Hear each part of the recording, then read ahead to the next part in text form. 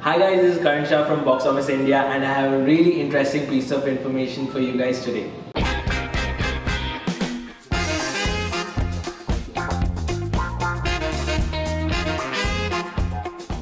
Did you guys like watching Siddharth Malhotra and Ritesh Deshmukh in Equivalent? Well, you guys are in for a treat. This is because Milap Zaveri, the writer of Equivalent, is planning to get both of them in his next.